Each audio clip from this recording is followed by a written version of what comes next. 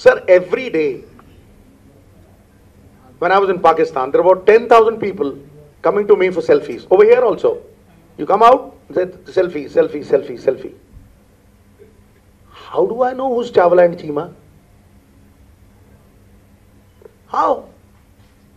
The same fellow was there with Harsimrat Ahim, same fellow was there with the Longowal. He was there everywhere. So how do I know him? This is absolute rubbish. You know, there are, the last time I went there, I was sitting with someone who again was controversial. Now, was I supposed to see where am I going to sit? It is, you are going to another nation and the protocol is looked after by them. Did I put him over there? Anybody who comes to me, I don't break hearts. I say, come, yeah, take a photograph. It's on the road.